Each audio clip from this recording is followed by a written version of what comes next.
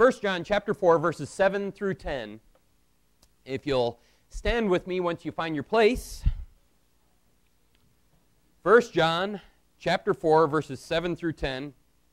We're going to be talking today about God's love and how much He loves us and how important that love is. 1 John chapter 4, let's begin in verse 7. Here it says, "Beloved, let us love one another, for love is of God, and everyone that loveth is born of God, and knoweth God.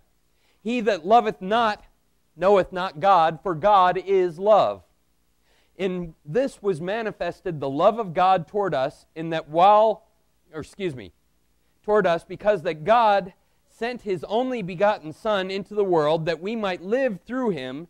Herein is love, not that we loved God, but that He loved us and sent His Son to be the propitiation for our sins." Now let's pray before the message. Our Father in heaven, Lord, we come before You today and we just thank You for Your love, and we thank You for Jesus Christ and for His shed blood on Calvary and for the salvation that You provided for us. And as we open up Your Word today, I pray that You'd help us to catch a glimpse of Your love and just what it means to us and how we can just make that a part of our own lives and live for You and please You in life. I pray, Lord, You'd speak to our hearts today. If there's anyone here today that has never trusted in Jesus Christ as their personal Savior, and I imagine that there are folks in that situation, that You'd speak to their hearts about the love of Christ and how much He sacrificed for them and how much You did for them through Your love. And I pray that You'd just reveal Your love to them today that they might be saved. Lord, I pray that You'd be with us, and I pray that You'd speak through Your Word today, that the preaching today not be in the enticing words of man's wisdom, but Lord, always in the power of Your Holy Spirit. I pray, Lord, You'd be with Miss Sachiko as she translates as well, Lord, that every word that she says will be exactly what You want it to be. I pray, Lord, You'd speak to our hearts today. We love You, and we commit this time into Your hands and pray that You'd meet with us now. And we ask this all in Jesus' precious and holy name. Amen. You may be seated. Amen. In this world that we live in today, you often have to wonder, does anyone really care about you? Does anyone care about the things that are going on? Because people seem to be, in this day and age, people seem to be hopeless and in despair, and those are common symptoms of life in our world today. People seem to have no hope as they go through life. They're worried about everything, and there is a lot of uncertainty in this wicked world that we live in. As you go out and you look at things that go on, and in America just this week we've had several killings at a couple of universities and just terrible things that go on. But even here in Japan, you're not... There are terrible things that happen here as well. If you remember back in the 1990s, there was Aum Shinrikyo that attacked the Tokyo subway with the sarin gas attack that they did. And then there's the Yakuza over here, basically the Japanese mafia that you face over here. And then the Bozozoku, the younger folks that do all their crazy things. And people worry about those things. And there's not only that, but if you remember just when I was here, that we had the North Koreans fired a missile over Japan, and there's concerns about that. And then there was the Kobe earthquake, and there's tsunamis and typhoons. And there's a lot of things to be worried about in this world if you'll allow it to get you down. And people do worry, and they worry about what tomorrow holds, what's going to happen tomorrow, and there seems to be no hope. The suicide rate over here, people are always, especially on the Chuo line here, people throw themselves in the front of the trains and things, and people have no hope. Well, there is hope today, but people in this world without Jesus Christ, this is what Ephesians chapter 2, verse 12 says about them. It says that at that time ye were without Christ, being aliens from the commonwealth of Israel, and strangers from the covenants of promise, having no hope, and without God in the world. And people look for answers to that. They look to psychologists, and they take antidepressants, and they try and do all these things to just find a way to dull the pain, basically, of this world that we live in. But if you feel that way today, if you're without hope in this world, then there's something that you need to know about. There's something you need to know, and that's that God loves you. God loves you. In this world, everything may go wrong in this world, but there is still a God in heaven that is in control, and He loves you, and He paid the price for your salvation and your redemption. You need to know that, because when you realize that things are in God's hands and you put yourself into God's hands, then there is hope in this world. There is a brighter side to the life that we live in. And even though there may not seem to be hope in everything that goes on outside us and around us, in the city around us, in the world around us, there is hope in Jesus Christ. And that's what I want to talk to you about today. In the passage that we just read, if you look at verse 10, it says this, "Herein is love, not that we love God, but that He loved us and sent His Son to be the propitiation for our sins." Ooh, propitiation, that's a big word. We're going to talk about what that means in a minute. But first of all, we need to understand that God's love and required that He send Jesus Christ to the cross for one reason and one reason only. And that's the first part of that verse there. Herein is love, not that we loved God, but that He loved us. You see, the problem was our rejection of the love of God. That's the problem that's in this world today. That's the problem from the very creation, was that man had rejected the love of God. And God loved him. He put him in the garden. He had taken care of everything. He had provided for him all that he would ever need. But God gave them one rule when they were there in the garden. If you look, keep your place here in 1 John, but turn with me over to Genesis chapter 2. Genesis chapter 2, verses 16 and 17. God created this world, and this world was perfect. There was no sin. Man was created perfect and placed in the garden. And then in the garden, God gave them one and only one rule. In verses 16 and 17 of Genesis chapter 2, it says this, "And the Lord God commanded the man, saying, of every tree of the garden thou mayest freely eat, but of the tree of the knowledge of good and evil thou shalt not eat of it, for in the day that thou eatest thereof thou shalt surely die." One rule. Man, you can go into the garden. Your job is to dress it, to keep it, take care of it. But when you're there, there's only one rule. You can eat of any of the trees, but this one tree that I said don't eat of it, I don't want you to touch that one. Actually, he didn't say that. It's interesting. Eve said that when Satan asked her, what did God say? He said, "Oh, we shall not eat of it, and neither shall we touch it." God never said anything about not touching it. We have to be careful about adding things to the Word of God. And when God tells us to do something, we need to stick with what He said and not what we say. But he gave them this one rule: don't eat of the tree of the knowledge of good and evil. So that was the rule, and they were there. If they had obeyed that rule, everything would have been fine. But then Satan comes to Eve and tempts her. Look at Genesis chapter 3, verses 4 and 5. It says, "And the serpent said unto the woman," well, let's back up. Let's actually look at verse 1. "Now the serpent was more subtle than any beast of the field which the Lord God had made. And he said unto the woman, Yea, hath God said, Ye shall not eat of every tree of the garden?" It starts out, Satan is there in the garden. He goes to Eve, and the first thing he does is question the Word of God. God had told them, given them one rule, said, "This is the rule, obey it, and you'll be fine." And Satan said, "Well, did God really say that? Is that what He really meant? Is that what He was talking about?" He begins to question the Word of God.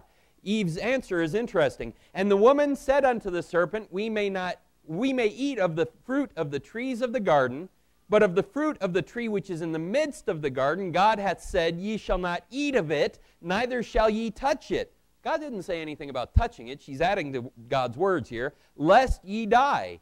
So that part of it was true, just she added to it. Verse 4.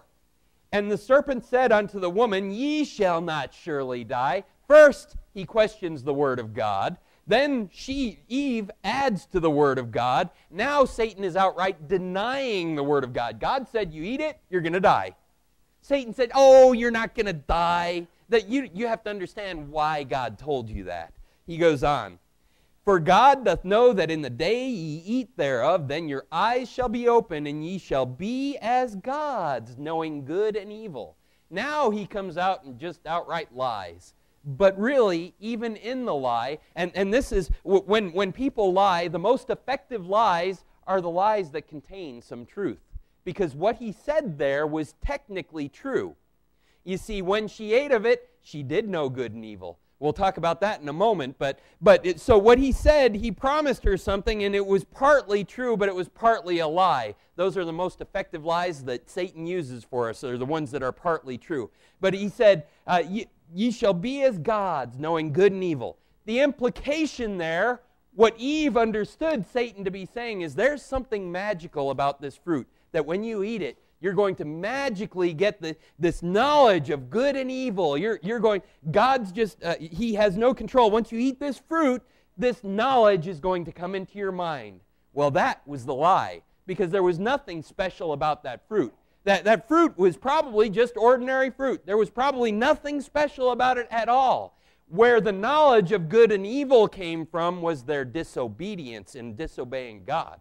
There was nothing special about the fruit, but there was something special about obedience. They had been given one rule, and then they chose to disobey it. Look at verses 6 and 7. And when the woman saw that the tree was good for food, that it was pleasant to the eyes, and the tree to be desired to make one wise, she took of the fruit thereof and did eat, and gave also to her husband with her, and he did eat. So they saw the tree.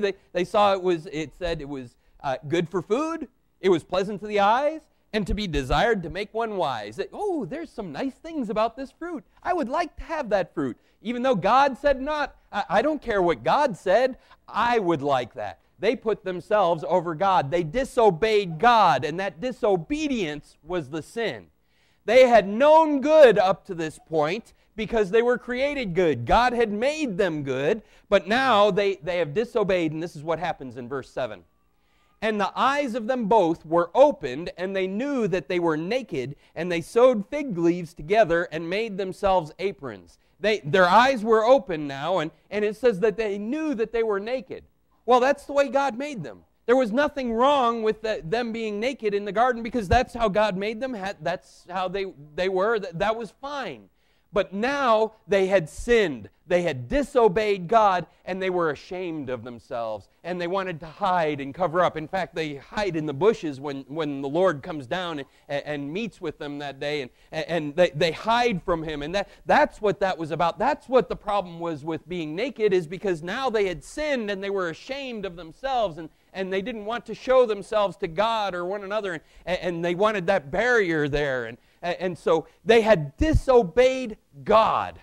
That was what the problem was. That's what the problem always is with sin. Essentially what they said is God, I know you said to do this, not to take of this tree, and that was the one rule, but I want to do things my way. I've seen the tree. It looks like it's good to eat. It makes one wise. All these good things come from eating this fruit, so I don't care what you said, God. They shake their fist at God and say, I'm going to do what I want to do. That is what sin is. And that's what happened in the garden. But then in the garden, you can turn back to our passage, but in the garden, that's not where sin ended. That's where sin began. It's also interesting. When they ate of the fruit of the knowledge of good and evil, the fruit of the tree there, did they die at that moment? Physically? No, they did not. Spiritually, they did, and we'll talk about that in a minute. When it talks about death in the Bible, there are two types of death it talks about. There's physical death, and then there's spiritual death as well. And that it's important that you know that there's a difference there. But the fact is that sin entered into the world in the Garden of Eden. But then sin passed to all men because all have sinned. In Romans 5:12 it says, wherefore, as by one man sin entered into the world, that's by Adam and Eve when they were in the garden there, and death by sin, and so death passed upon all men, for that all have sinned. You see, the reason that Adam and Eve eventually died was because sin came into the world. If they had obeyed God, if they had just followed that one rule, they would have still been in the garden today and still been alive, and they would never have had to taste physical death. But because sin came into this world, there was a penalty, first of all, spiritual death, and then physical death is the end result of spiritual death. And because of that, death passed to each of us, but so did our sin nature. Because our parents were sinners, we are sinners too, and our children will be sinners after us. It's a hereditary thing. It's a hereditary problem because our parents were sinners, we will be sinners. Have you ever, if you say, oh, well, people are born into this world basically good. Well, go over into the nursery right now and take all the toys out of the nursery and just leave one toy in the middle of the room and see who gets it first and how much they fight over it. You didn't have to teach those children to be sinners. They know all about that from the day they're born. They're sinners by nature, and they'll fight over it. Whatever toy one child has, that's the one that they have to have as well. And that's just, it comes naturally to us. You don't have to learn that. You have to be taught to behave. You have to be taught to be good. It's in our nature to sin. But sin, we've all sinned. Romans 3:23 says, "For all have sinned and come short of the glory of God." We've all committed sin in our lives. We've all, none of us is perfect. We've all done things wrong, and some of us probably have done things that were really wrong, but it doesn't matter how big or little your sin is. The fact is that sin is disobedience to God. It doesn't matter if it's just something small, it's still disobedience. I was talking with someone the other day and talking about how if you're at work and you take a pen that belongs to the office and you say, oh, well, I could use this at home and everything, and you take it home. Even if the boss knows about it and doesn't really care, the fact is that that object did not belong to you and you did not have permission to take it. That is sin. You say, oh, well, it's just a little pen, and what does it matter? And, I bring stuff into the office all the time. I bring in coffee, and I pay for that and everything. So they owe me something, and it doesn't matter. It did not belong to you, and you took it. That's sin. And even if your boss doesn't care, the fact is God said not to steal. And so what you're doing there by taking that is you're saying, God, I know you said not to steal, but I'm going to take it anyway because it's not a big thing. And I don't care what you said. That's why it's sin. That's why it's a problem. It's because it's disobedience. It's essentially we have shook our fist at God saying, I don't care what you say. I'm going to do what I want to do. James 2:10 says, "For whosoever shall keep the whole law and yet offend in one point, he is guilty of all." We say, oh, well, I may have done something small like that, but I've never committed murder. According to that verse, it doesn't matter what you've done, how bad it is. The fact is that you disobeyed. It's not how much you disobeyed or in what manner you disobeyed. You've still broken the law. You've still done wrong. That's the state that this world is in, and that's the situation. And you say, well, Brother Bill, I can't think of anything that I did wrong. Well, let me help you a little bit. Luke, in fact, let's turn there. Luke 10:27. Luke 10:27. I'm not a sinner. In Luke 10:27, the Lord Jesus has asked one of the scribes a question, and he's about to answer that question. And he's quoting the Old Testament, so this is Scripture. This isn't just his opinion. But this is what he says in Luke 10:27. Oh, I'm in the wrong chapter. Luke 10:27. It says, "And he answering said, Thou shalt love the Lord thy God with all thy heart, and with all thy soul, and with all thy strength, and with all thy mind, and thy neighbor as thyself."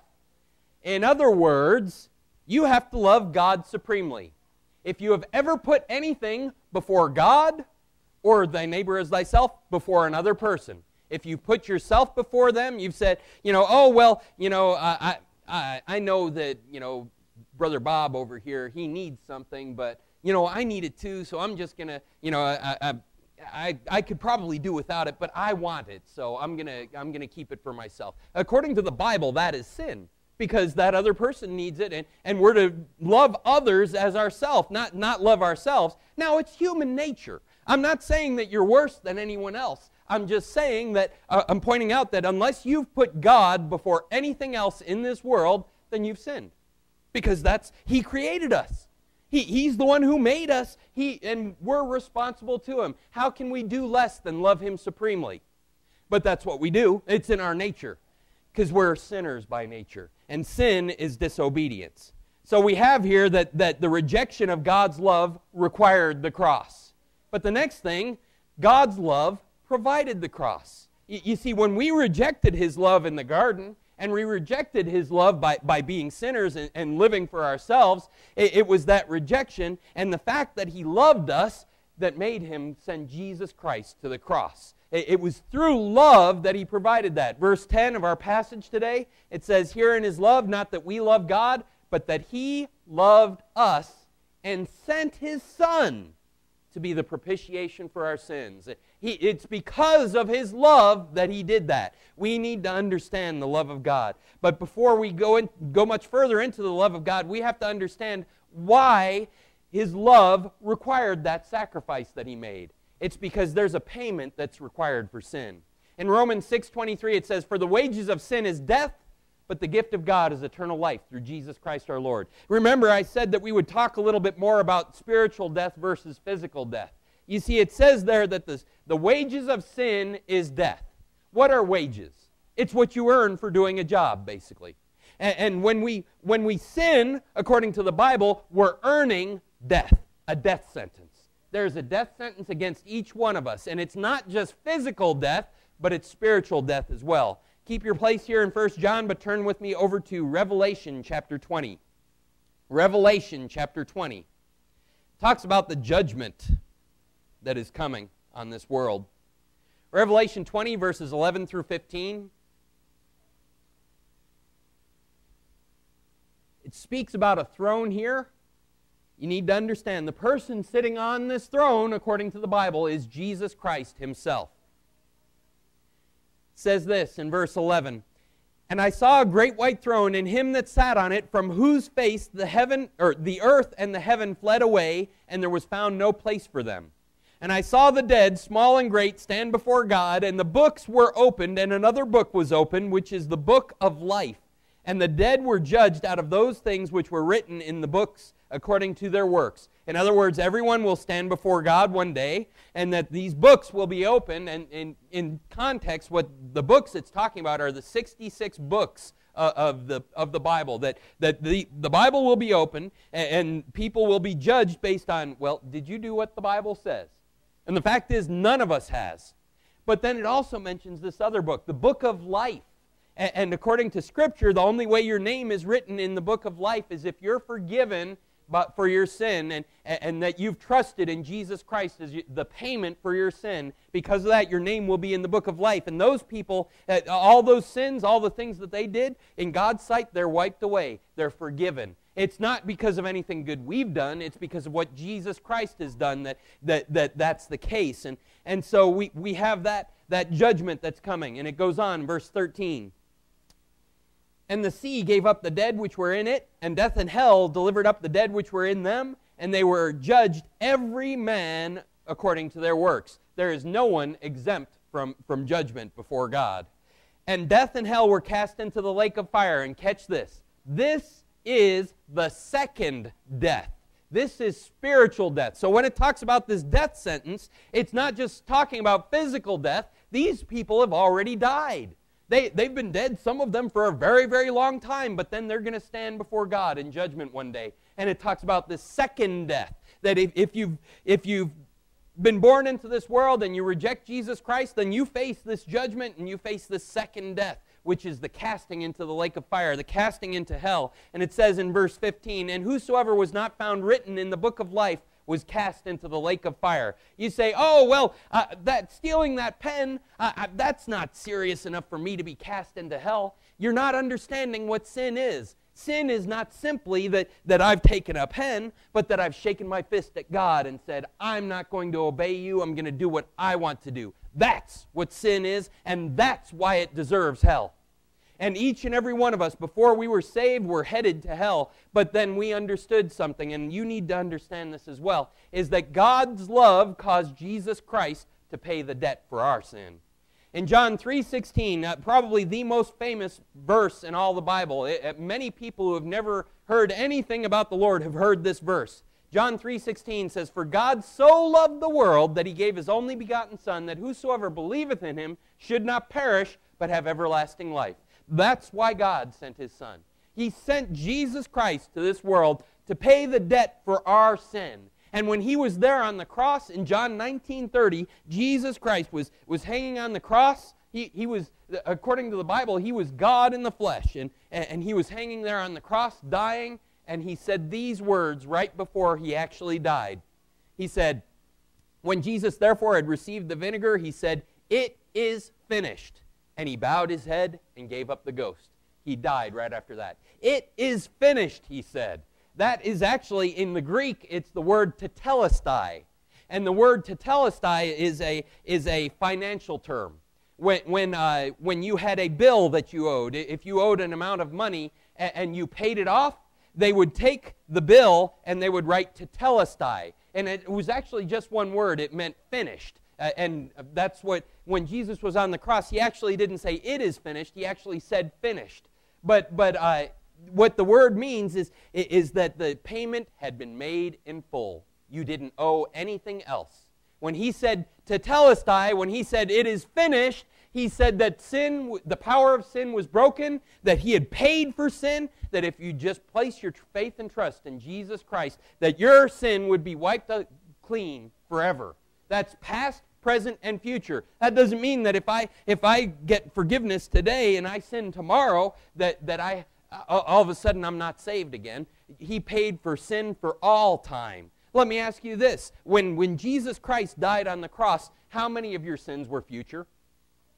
All of them. You hadn't even been born yet. So to say that only our past sins could be covered by the blood of Christ makes no sense, because we hadn't even done anything at that point. It's all sin was paid for at that point. But in verse 10 of our passage today, it says this. It says, "Herein is love, not that we loved God, but that he loved us, and he sent his Son to be the propitiation for our sins." I said we'd talk about what that word means. That is a big word. Sometimes we come across words in the Bible and we say, "Oh, what on earth does that mean?" Well, it helps to look things up. And what propitiation here means is a payment to satisfy a debt and reconcile two parties. We owed a debt to God. We were sinners. We owed that. The wages of sin is death. We owed those wages. We had been earning this all our life, and if we died in that state, we would have to pay that debt. But here, Jesus Christ has offered his life as the payment for our sin. When he said "it is finished," he had made the payment. He had reconciled man to God. He had made it possible that if we go through him, that we could get to the Father once again. That in the Garden of Eden, that fellowship that we had with God was broken by sin. But through Jesus Christ, through faith in him and through trusting in him as our personal Savior, we can have that relationship once again. And only Jesus Christ could pay the debt for that sin. You see, if I were to live a perfect life and then go and die on the cross, in fact, we were just talking about this last night. If I lived the perfect life, I never sinned once, never did anything wrong, I might be able to die in the place of one person. Of course, that would mean I would go to hell and then they would go to heaven, but my righteousness would be enough to satisfy the law for a single person. But Jesus Christ, according to Scripture, he was God in the flesh. In Acts 20, verse 28, it says this, "Take heed, therefore, unto yourselves and to all the flock over the which the Holy Ghost hath made you overseers," listen to this, "to feed the church of God, which he hath purchased with his own blood." Did you catch that? It was God's blood that purchased the church. It was God's blood that purchased the believers in Christ. It was God's blood that was shed on the cross there. Jesus Christ, according to Scripture, was none other than God himself, came down to this world, was born into a human body, and then lived 33 years here, lived the perfect life, and then shed God's blood on the cross. That's why it's sufficient for all mankind. You see, one person could die for one person, but God, as the creator of all mankind, he could die for all of his creation. And that's exactly what he did. When he shed his blood, it was sufficient to pay for any and all sin. Some people argue over what did Christ's blood actually cover as far as the sins that it covered. Is it just the sins of believers? Was it the sins of all mankind? And you're looking at it too small. He didn't die just for specific sins. He died for all sin, basically as a principle. In other words, if the human race continues for another 10 million years and continues to sin for 10 million years, it doesn't matter because His blood was still sufficient to pay the price. It doesn't matter how much sin there is in the world or how long it goes on for, it was still sufficient. It was sufficient to pay for you. It was sufficient to pay for me. It was sufficient to pay for all mankind. So it was paid in full. God is love, the Bible says. And the cross shows just how much. You see, God is love. It's talking about the very nature of God is love. He created us out of love. He created this world out of love. He provides for us out of love. He provided Jesus Christ out of love. And we need to recognize that love. And because if we say that, hey, I know that Jesus Christ went to the cross and died on the cross, but I can live a good life. I'm a pretty good person. Well, do you know what you're saying to God by saying that? If you think that you can get to heaven on the basis of your own righteousness and the own good things that you do, this is what God says in Galatians 2:21.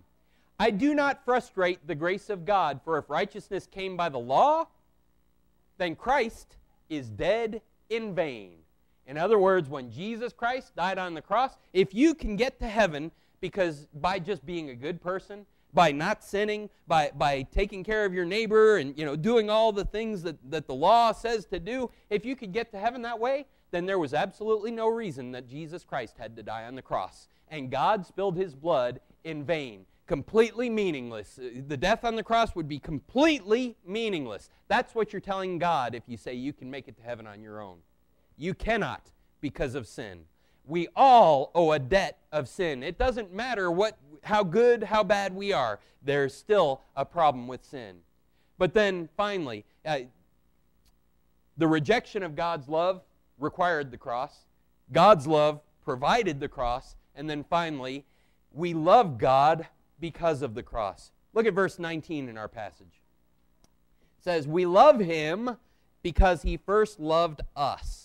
It's not that we loved God and decided, oh, well, I need a relationship with God. It's that God saw our rejection of His love and said, okay, I'm going to pay the price for that rejection. I'm going to go to the cross, shed my blood in order to save mankind. And that's what He did. But now when we understand that, when we just catch a glimpse of how much God loves us, how much He sacrificed for us, how much He was willing to give up. He was God, and He came down to this earth and was born in a lowly manger and everything He did. And then when He died on the cross, how much He gave up to do that, then you can't help but respond to that. If you truly understand it, and we can't fully understand it, but if you have any kind of understanding of how much God loves you, you've got to do something about it.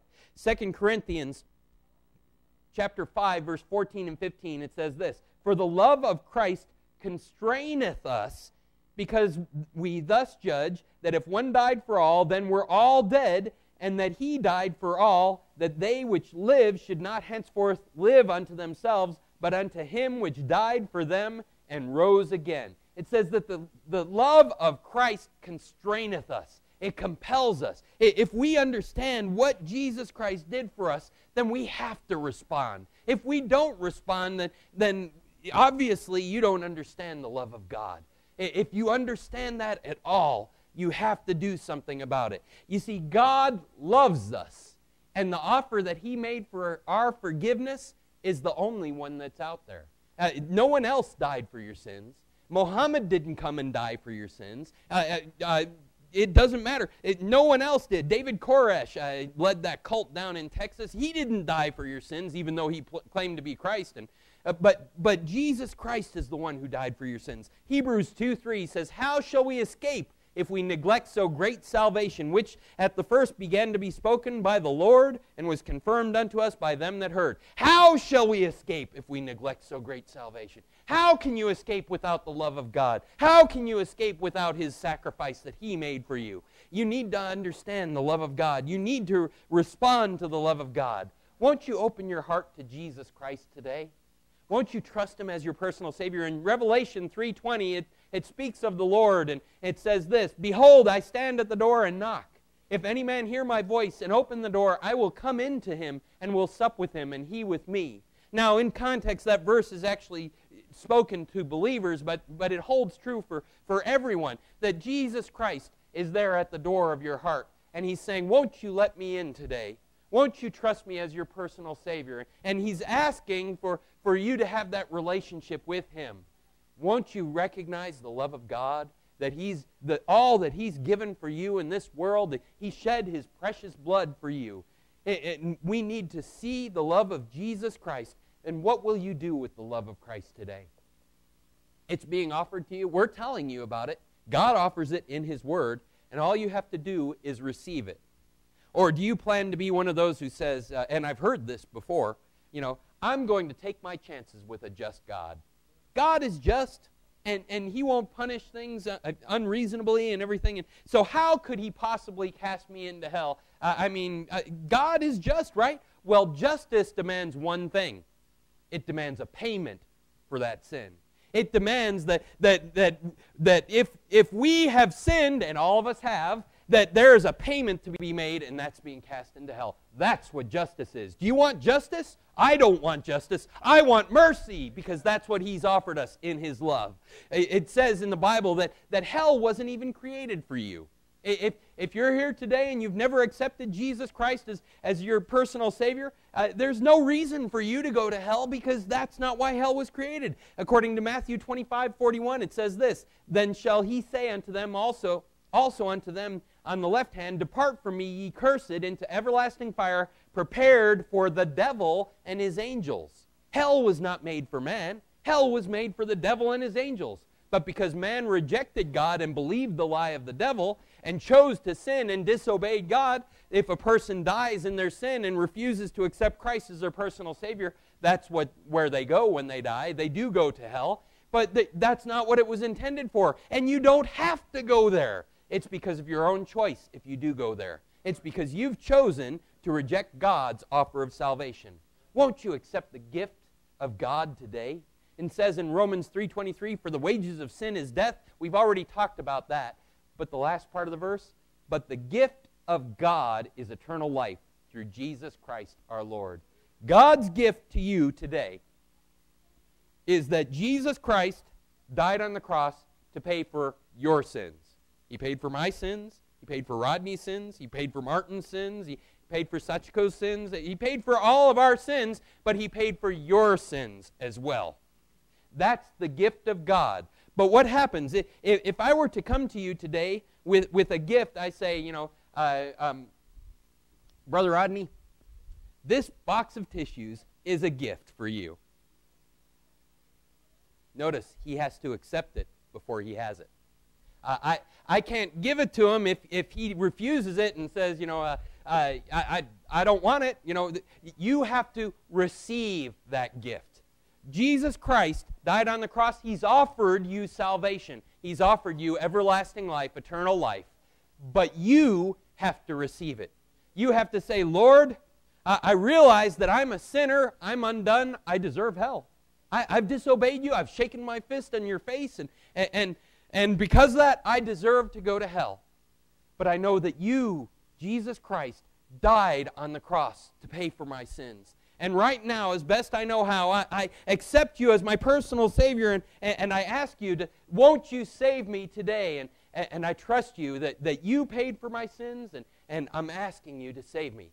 God's promise, in fact, let's turn there. We're done here in 1 John, so turn with me over to Romans chapter 10. Romans chapter 10. We'll look at these verses, and then we'll be done for today. We'll have our invitation. Romans chapter 10, beginning in verse 9, it says, "That if thou shalt confess with thy mouth the Lord Jesus, and shalt believe in thine heart that God hath raised him from the dead, thou shalt be saved. For with the heart man believeth unto righteousness, and with the mouth confession is made unto salvation." So right there we have just what I was describing. You're calling out to God saying, Lord, I need to be saved. Won't you save me today because of what Jesus Christ has done on the cross for me? Won't you save me, forgive me of my sins, come into my heart, be my Lord? That's what those verses are talking about. But the interesting thing, it's not the prayer or the words that will save you. There is nothing magical about a prayer. What will save you is the belief in your heart, believing on Jesus Christ. That's how we're saved, is we trust in Him and we believe in Him, believing God's promises. And let's take a look at what the promises are. Look at verse 13. For whosoever shall call upon the name of the Lord shall be saved. Not might be saved, not could be saved, not really oughta should be saved, but shall be saved. It's a promise of God. Made a promise there. And how can God lie? If He could lie to us, then He wouldn't be God. Because of His very nature, because God is love, because God is just, because God is holy, because of all these things, who God is, He cannot lie to us, and He has the power to fulfill any promise He makes. And so when He says, for whosoever shall call upon the name of the Lord shall be saved, that's a promise from God, and you can take that to the bank. If He promises you today He'll save you, then you can rely upon that. So why don't you accept the love of Jesus Christ? Why don't you realize what He did for you and say, Lord, I want to accept you today. Won't you be saved today? Every head bowed and every eye closed. Let's stand to our feet. Our Father in heaven, Lord, we come before you today. We thank you for your love. We thank you for the love of Jesus Christ, that He died on the cross in our place. He didn't have to go to the cross, but out of love and an understanding that if He didn't go to the cross, we could not be saved, He did go to the cross and He shed His blood in our place. He shed His blood in my place. He shed His blood in each of our place. And Lord, help us to catch a glimpse of your love today. I pray, Lord, that every person here that has never trusted in Jesus Christ as their personal Savior, that today, that you would speak to their heart, that you would just reveal your love to them and show just how much you love to them and what you did for them, and that they might trust in you as their personal Savior today. Now, with every head bowed and every eye closed, before I finish my prayer, I just want to ask a couple of questions so that I might better pray for you. No one looking around. Let me ask you today, if you were to die today, do you know for sure that you would go to heaven? Not based on, oh, I feel like it, or I'd like to go there, but based on the Word of God, that you know what you've done. You know that you've trusted in Jesus Christ as your personal Savior. You know you're going to heaven when you die. If that's you today, would you raise your hand? Amen. Hands across this room. Many, many hands. Amen. You can put them down. Amen. Then let me ask this. Maybe you couldn't put up your hand right then. Maybe you're here today and you say, Brother Bill, I don't know the love of God. I've heard about it, and I would like to know the love of God, but I've never trusted in Jesus Christ as my Savior, and I don't know for sure I'm going to heaven. If that's you today, and you'd like me to pray for you that God would show you His love today and help you to trust in Him, if that's you today, would you raise your hand? Anyone at all? Anyone at all? Amen. Amen. I don't see any hands, but I have to think that there probably are some folks here that are not saved. And if you're not saved today, you can be. When we give the invitation, which simply means that we're inviting you to come down to the altar to pray for whatever you need to, or whatever the case may be, if you come down here and get my attention, I will have someone take you into a room and show you from Scripture how you can know for sure you're saved. It's not a question of being good or being bad or anything like that. It's simply a question of trusting God and believing His Word. Now, I won't ask any more questions today, but if God spoke to you about anything, or maybe you're concerned about a loved one that doesn't know Christ, but whatever the case may be, if you need to come and pray today about anything, you feel free to do that once we finish praying, but let's continue. Father, Lord, I saw no hands today saying that they're saved, that they're not. Anyone is not saved today. That there's anyone here that hasn't trusted Jesus Christ. But Lord, I do think that there probably are some, and I pray that you would just speak to their hearts, Lord. That you would not let this day pass without them getting saved. Lord, we've cried out to you all this week, and we've committed this day into your hands, and Lord, we pray that you'd work in hearts. And Lord, I pray that you'd be with each one here today that is a Christian, and help us to share the love of God with this lost and dying world. Help us also to catch a glimpse of the love of Christ, and may that compel us to greater service to you. Lord, we love you, and we pray that you'd be with us in this invitation. And we ask this all in Jesus' precious and holy name. Amen. The altar is open. If you need to pray about anything, you come right now. If you need to be saved today, if you've never trusted in Jesus Christ as your personal Savior, I'm not asking, have you been in church? I'm not asking, have you taken sacraments? I'm not asking about anything, but has there been a time in your life when you saw yourself as a sinner from the Word of God and you called out to Him to be saved? Called out to Jesus Christ. That's what I'm asking.